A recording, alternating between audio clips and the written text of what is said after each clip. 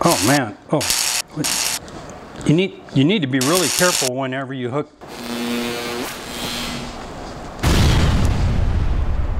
Just kidding, it's only 24 volts.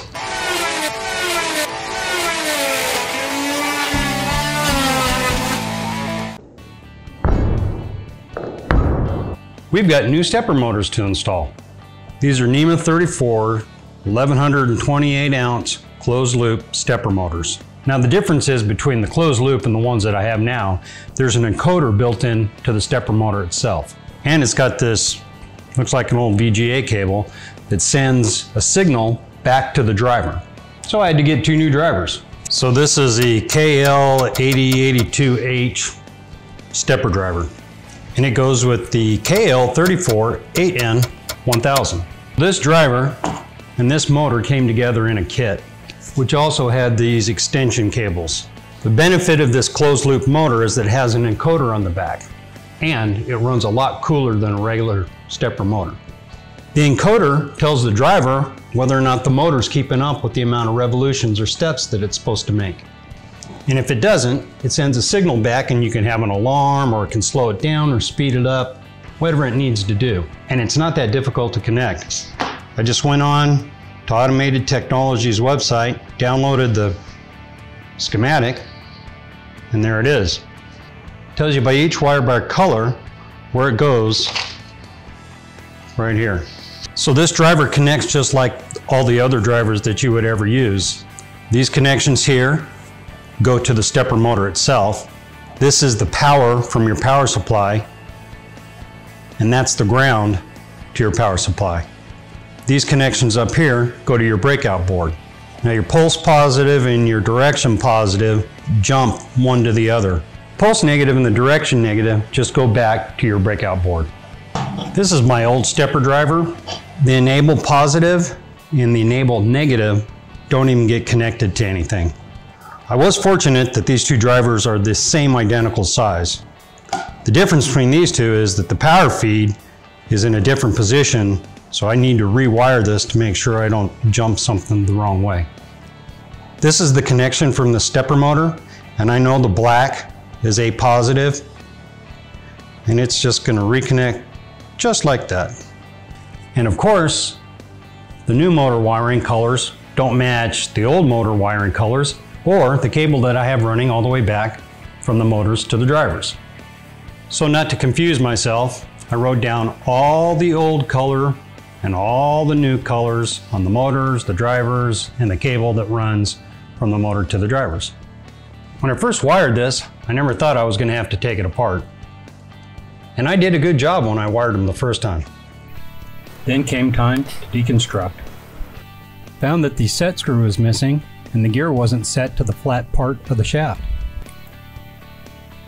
I went ahead and replaced the connector on the stepper motor. Used a 4-pin screw together male-female, and I didn't show you my soldering job because it's not that great. On the original driver, there's 8 dip switches. The first 4 switches determine how many amps there are according to the stepper motor's rating.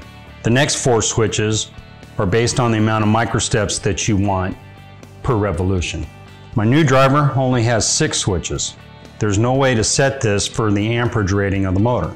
The first 4 switches are just for the amount of pulses per revolution. The default was 1600, that's what I left it at. Switch 5 is for the motor direction, and switch 6 is for the motor type, and I just left it as it came. Thought it might be a good idea to note where the pins were on the connector. And I also noted where I laid the soldering iron. Took out 2 old drivers and put in 2 new. And gave it a little test, and voila, it works. While I was waiting for my new gears, I went ahead and did a little deconstructing, a little rewiring. I need to replace some non-shielded wire with shielded wire, which was giving me problems. Got more wire to extend the communication cable to the encoder. So I got these motors, and they didn't have a flat spot like my old one, but they did have a keyway.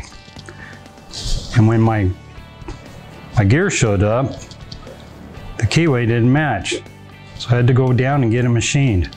Now I have a custom keyway with a set screw. And so we don't have this problem again, put a little Loctite on the set screw. So button it all up, connect it all together. This is all temporary because I'm going to rebuild this someday, making sure that no cables get in the way. Got it all hooked up. Here goes nothing.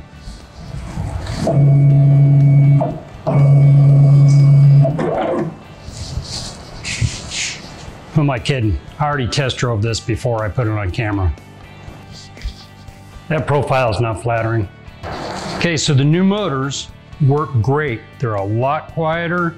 They're not getting near as hot as the old motors. And I know the difference between the closed loop and the regular stepper motors. When I first built this thing, I had to use closed loop right from the get-go. Originally, I had my A motor, which is the slave, set in the low position, and I had the X motor in the active high. Now with this new configuration, it was actually running in the opposite direction. So I had to change that. The X is now active low, and the A is active high. And it goes in the right direction. The problem I have now is that the map for this motor is different than the old motor, so it's going twice the distance. All I have to do is get back into the software and change the settings on the motor mapping. With any luck, our next video will be about rebuilding the whole CNC. The gantry brackets are going to be out of 1/2-inch aluminum plate. Now what am I supposed to do with this? So remember, subscribe, leave a comment, leave any suggestions. Watch these videos. We'll see you real soon.